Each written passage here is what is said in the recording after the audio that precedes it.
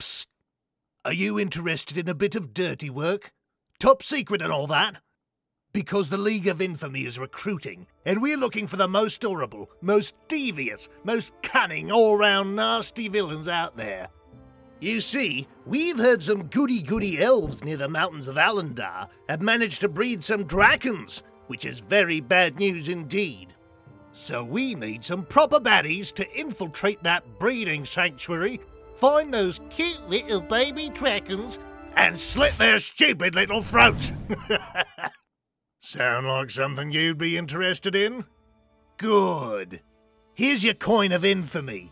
Head to the Rat and Plunder and give it to the barman for more details.